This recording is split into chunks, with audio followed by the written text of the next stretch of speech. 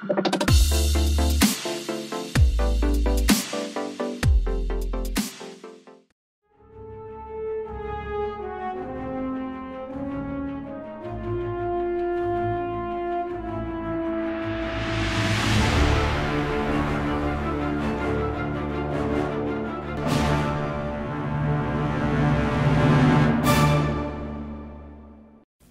rebuild the calipers, we're going to need several tools to do the job.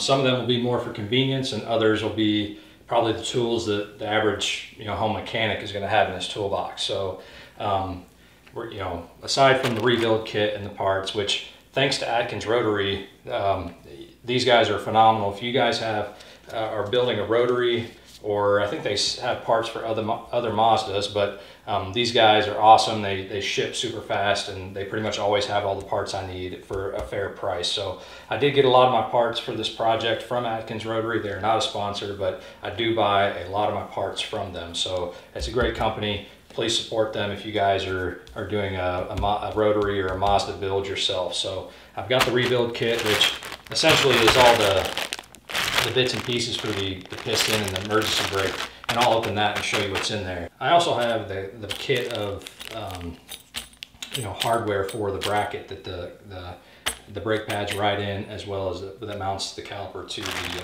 hub. So I will be replacing the bleeder valves with speed bleeders. That'll just make life easier if we have to do when we have to do the brake bleeding and fluid flushes. You're going to need some various grease, and I'm going to go ahead and use some anti-seize on some of the pieces that I'm worried that I had a difficult getting off originally. I'm going to go ahead and put some anti-seize on those to help make it easier to get off in the future if I need to. Probably need a set of various picks. Chances are this 90-degree pick is about the only one we will need, but I do have a collection here in case something pops up. These snap ring pliers are probably, they might work. There is no projection, so we might be able to reach down in there and get the snap ring out that's inside the caliper. But if not, I do have the extended snap ring pliers, which can reach down in there. So these will make it easier, but we might be able to do it with these, but probably more available for most people than this set. Maybe need a magnet to fish out some washers and things that might fall down inside the calipers. We're building it. This is going to be the caliper or the piston removal tool. I'll show you how that works, but the piston that is in the FD's rear brakes is actually a screw type piston. So this will help unscrew the piston, or at least get it started for us. But I will see if once there's no more clearance to use this, then we'll probably have to switch to some needle nose pliers to finish getting it out if it's stuck. And basically to use this, it'll go onto a 3/8 inch ratchet. And then I just got one socket. We may need a couple others, but these will be useful for pressing in some of the gaskets and seals and things that basically we'll put this over the seal and then tap it with a mallet if we need to. So I'll have to get, I'm just guessing on the size right now, but we might need a couple of those. So this is what I'm going to use to get started on the rear caliper, but I'll clear this mess out and I'll show you what comes in the rebuild kit. So I've opened the kit so that we can see that we have all the parts, and for anybody that's doing this on their project car, there's the part number for this rebuild kit. So basically you're getting all the dust boots, retainer clips. These go on the bracket that mount the caliper to the car, and I left the ones we already have on there while I'm painting. I just taped over the ends because they're still packed with grease, so we will get those replaced. These are the e-brake shields. So essentially I think this is how you see the shield, or this is how you see it while it's on the car, and essentially it's got I guess that's aluminum that presses down in there. So that's why we need the socket. So the socket will basically be used to so it looks like I'm gonna need to get a little bit bigger one. So basically you want one that'll be just a little bit bigger than the rubber part of that seal. So that way we're bearing down on the metal as we tap that back in. So you've got two of those. You have different assorted greases. So if you don't have to have your own grease for this project, but they provide I think this is some sort of oil for the I'm not sure what that's for, but these are basically, these are just, you know, we'll apply these to the pistons and whatnot. Wherever we're told to, basically, in the factory service manual, we'll apply grease. And then you've got the O-rings that go down inside the shaft of the piston anyway, and then some O-rings. So, and then you've got some caps that go onto the bleeder valves, and then I'm not 100% sure where these go, but I'm sure it goes down inside the where the piston comes out. So looks like we have all the parts, and so I'm going to go ahead and get started by twisting out the piston. I apologize for all the clicking noises in my previous shot there. I didn't realize I was picking up so much background noise with my microphone, so I have switched microphones, so hopefully that resolves that issue. So this is, I think, the driver's side rear caliper for my car, and I think the first thing I need to do is go ahead and get the fluid that's in there, as much of the fluid as I can, out. So I'll go ahead and remove this brake line and the bleeder screw, and then I'll collect any of the fluid that I have here in this tray. So to remove the brake line, it's a 12 millimeter.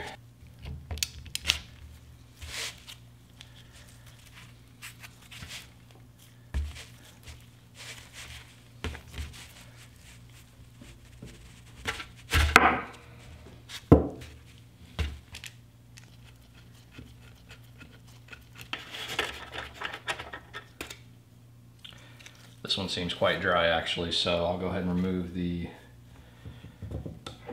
bleeder screw, which is a 8 millimeter.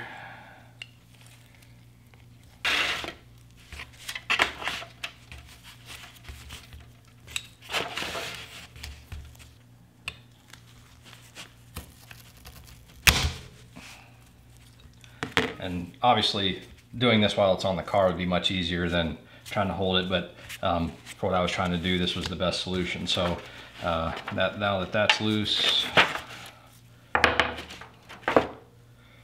let's hopefully get some more fluid out. There we go.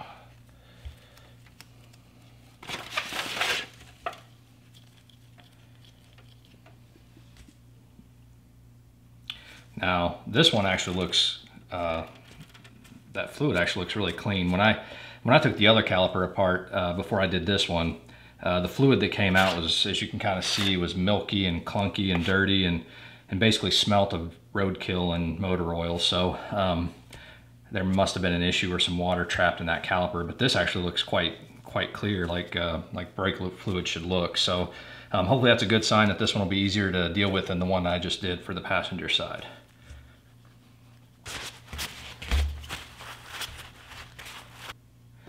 On this one, it looks like the second washer for the banjo bolt is actually still, there we go, still attached there. Okay.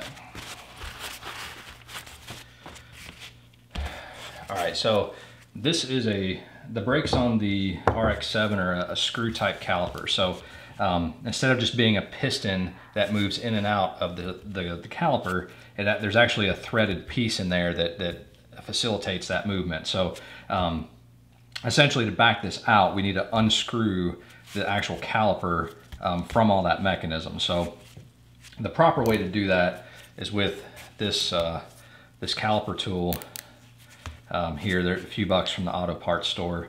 On the passenger side brake, I did have to use this because there was a little more rust and crud inside that. So this definitely made that easy. But I think for the most part, you should be able to use some needle nose pliers potentially. So essentially, you find this cube has various patterns on it, and you basically find the one that matches your situation the best. So for the one that I need to use, it's this one.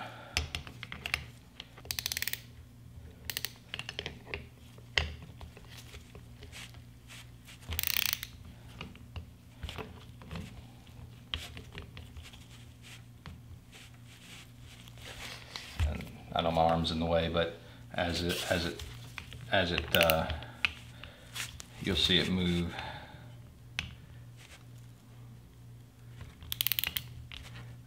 As we go. and it's going to start getting tight because the dust boot is getting pretty taut. So I'm going to switch over to the needle nose pliers just to show you how that can be done as well.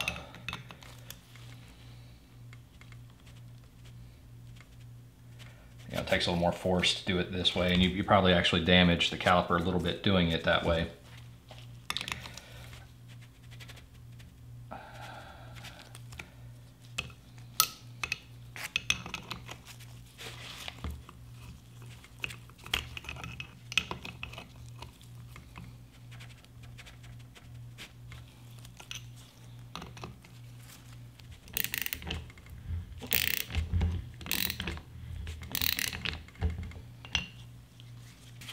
So after you back it out, you'll get to a point where, you know, the caliper is visibly wobbly, and I think that we've got it backed out pretty far. So the next step will probably be to go ahead and get that caliper out or pull the dust boot off, because there is so much rust down inside there.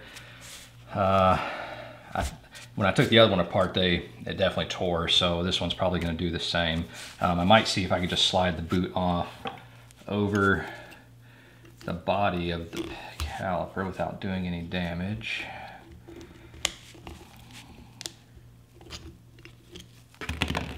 Yeah, I'm already seeing some rust in here, so hopefully there's not a big mess inside. So, you know, there's the caliper, and at this point, yeah, okay, so it just popped out. So I should be able to just wiggle this out without getting fluid everywhere. But I'll go ahead and pull my pan over just in case.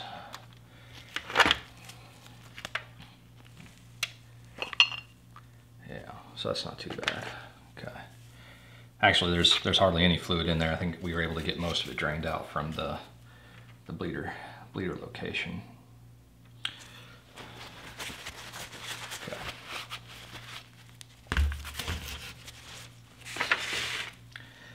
I can definitely see some rust in there, down around the you know, where the dust boot is. So I am going to, yeah, that retainer ring in there is pretty rusty. If I can find the edge of it.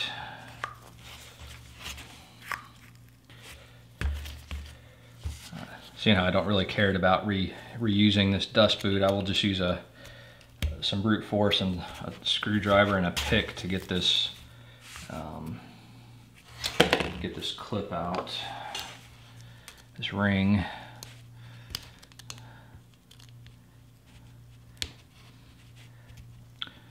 It'd be helpful to find where the two parts of the ring come together, but it's so rusty it's hard to actually tell what's what. There we go, I found it. So I'm just using my pick tool here, and there's the ring.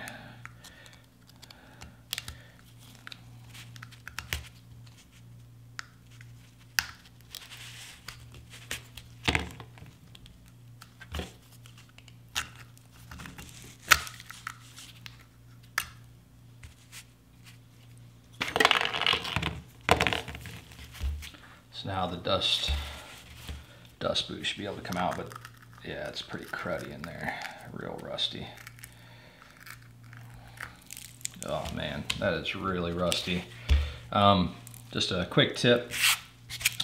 I mean, it's pretty obvious for most people, but you know, anytime you're disassembling something, you know, either, you know, you could take photos with your phone or camera, or just if you've got a good memory, and just, you know, the orientation of some of these parts.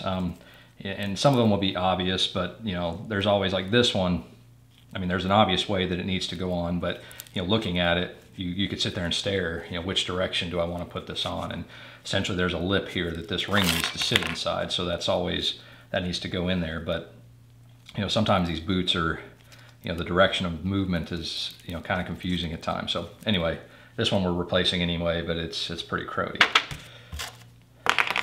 Okay. All right, so This one is about as bad as the passenger side, but there's lots of rust. Now it's not inside the bore of the actual caliper. It's probably more that was trapped around this, moisture had gotten trapped around the dust boot while it was in there and sat against the iron and rusted it. So the next thing, seeing how I've got my pick tool out, I'm gonna go ahead and get this O-ring out. It's, so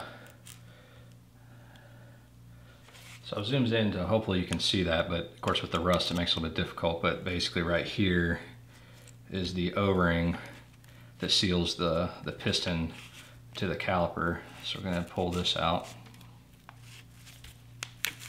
Oop.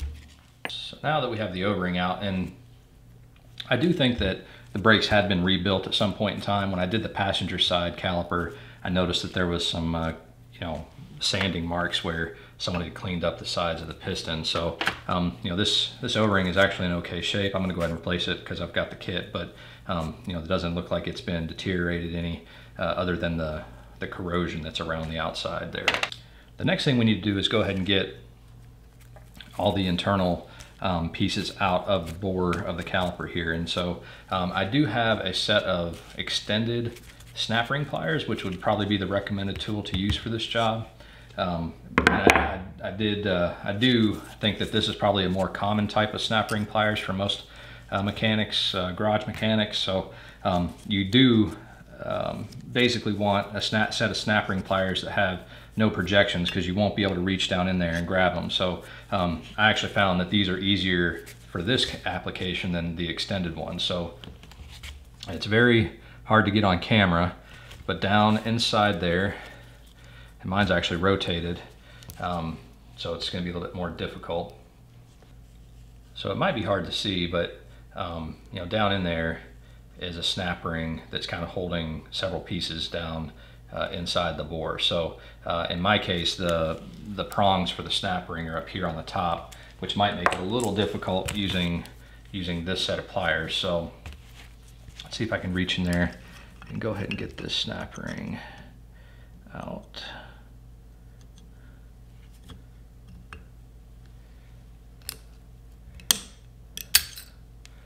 Well,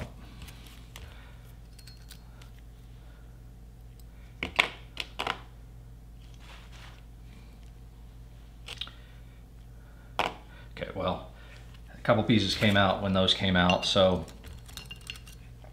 what you essentially have inside the down inside there is you've got the spring.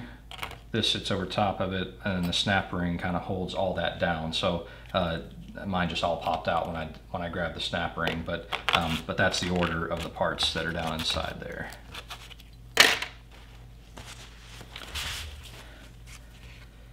Again, it's very difficult to see. This is where you could probably get in there and tap them out, but a magnet will make this a little easier. There are a couple little special washers.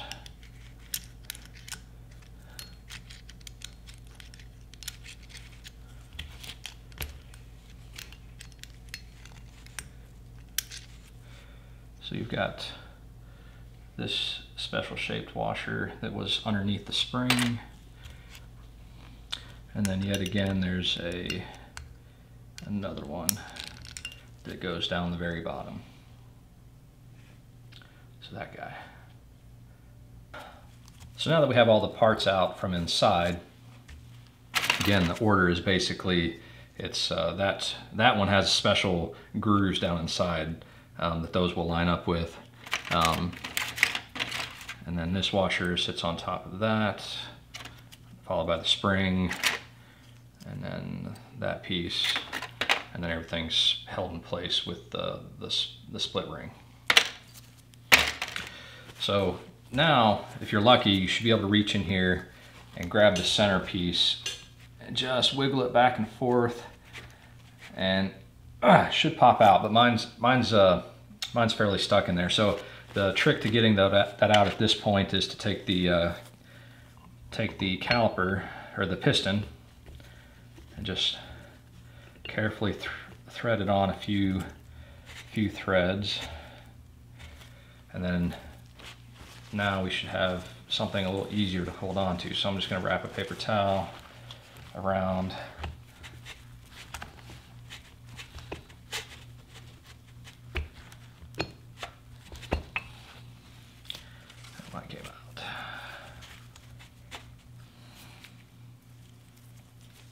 So for the first caliper, I was able to use the trick with the piston, but you know, this one's being very stubborn, and I don't want to risk gouging or scratching the sides of the piston. So I'm just going to resort to using needle nose pliers and giving it a shake, and it comes right out. So you know, basically this is what's down in there, and that's some very smelly goop. Looks like, I mean, that's several different types of grease that had been packed and or some corrosion, but I'm just going to wipe this off for the most part, and then we'll clean all this stuff up before we reassemble. But yeah, and there's a little O-ring that will pop off. Actually, I'll go ahead and do it right now. So the rebuild kit has a new O-ring for this, so we'll go ahead and take this one off before we clean up the parts.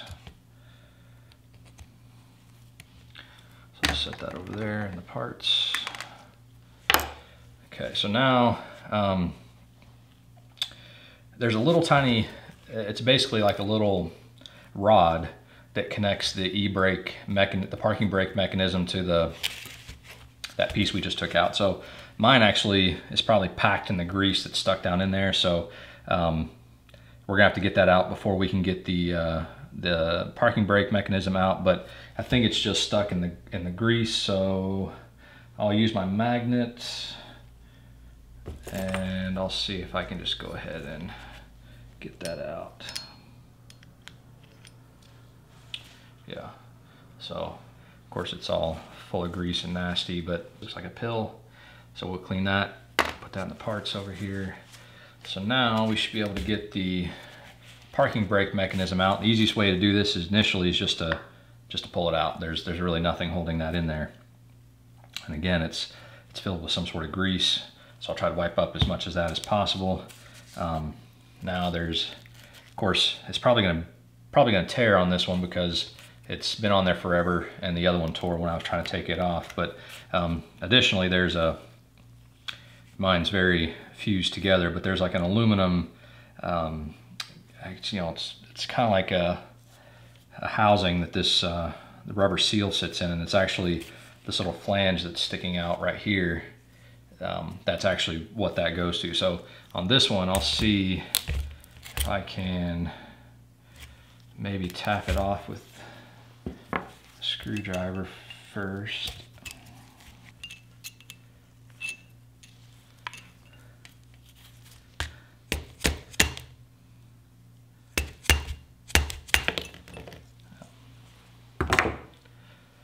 So the other one broke when I was trying to take it off because it was pretty corroded, but you know, again, I've got a new part to replace this, but essentially this is the only piece that you have to replace when you do the parking brake side of the brakes. But so that'll end up going in the trash, but you basically just have this this piece that does the actual, it holds that little rod, that little pill-shaped rod that we just took out. So I'll try to get out as much of this grease as I can, and then we'll put it over here to be cleaned. So now there is a set of needle bearings, a needle bearing down in here, and I'm not going to remove that. This one looks much better than the one that I did for the passenger side. All of this was corroded very badly, and I didn't want to worry about messing up the needle bearing. So I'm actually going to go ahead and just leave it. I think the factory service manual actually says to replace this, but you know, they don't come with any of the kits, so I'm thinking that it's not, you know, as long as you can make sure all the bearings work, which this one still seems to be in good shape, we'll repack that with grease. But so anyway, so now the next thing I need to do is go outside, because there is a lot of crud that's gotten down in here, and I'm going to blast this with some brake parts cleaner, basically get the inside of the bore of the piston, spray down through the bleeder valve, and then spray through the parking brake mechanism. Basically just flush it out as much of the brake fluid and the rust and corrosion as I can. So I'm just gonna run outside and do that real quick so it don't get spray all over the camera, and then I'll come back once I've gotten this all cleaned up. So these are all the parts that I'm gonna have to reuse to rebuild the brakes. So now the goal is basically gonna be just to get these nice and clean and clean up any issues and get all the old grease and stuff out of all these parts. But one of the bigger issues that I've got to deal with is the rust that's inside the caliper. Now, it really just is this outer ring, towards the exterior where the dust boot sits. So it's not down inside the, the bore where the caliper or the piston rides in and out of. But this is pretty nasty. It's probably not as bad as the other side that I cleaned up just a little bit ago, but I will go ahead and get my rotary tool out and all the stuff that I've used before and try to get as much of this cleaned out as I can, so that when we go to put in the new dust boot, this corrosion is actually creating like a thickness that makes it hard to seat the parts. So I'll let this dry a little bit longer before I do that. Basically all these parts really, there's not too much rust. There's a little surface rust, but I'll go ahead and get some degreaser and clean out some of this grease and clean all these parts up. And then the biggest thing probably out of all these parts is cleaning up the piston, which this one isn't as bad as the other side, but there is some rust and corrosion. I don't think it's this part necessarily that's got rust or corrosion. It's been transferred from the caliper. But I do have some 4/0 steel wool, and we'll use some degreaser and just carefully try to buff this back to a nice polish. You could go as far as using some rubbing compound or something like that, but I think the results from the 4/0 wool will be okay. It'll just take a little extra time to get some of this cleaned up. So I'm gonna go ahead and clean all these parts. To clean the parts, I'm just gonna use some simple green. It's just what I've got on hand, and it seems to do the job. So I'm gonna go ahead and get these parts cleaned up.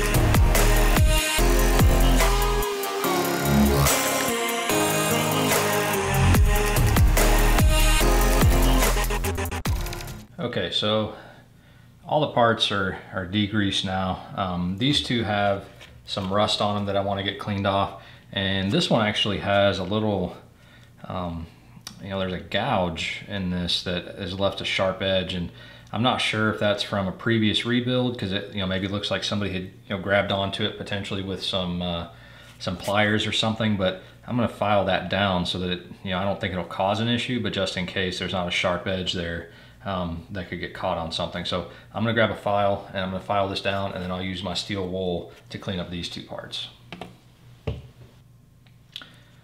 And I'm just going to go very, very gently. I'm not really looking to do anything but to take off that sharp edge.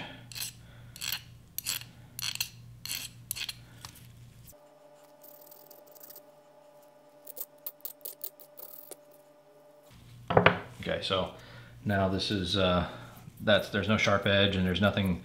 Before there was a piece of the metal was actually sticking up like a burr, but so that's clean now. So basically, you spray a little bit of simple green on these parts and try to clean the rust off. It will take a little bit of time because some of this is actually quite embedded, and then I'll try to clean up all the surfaces to make it look kind of new again.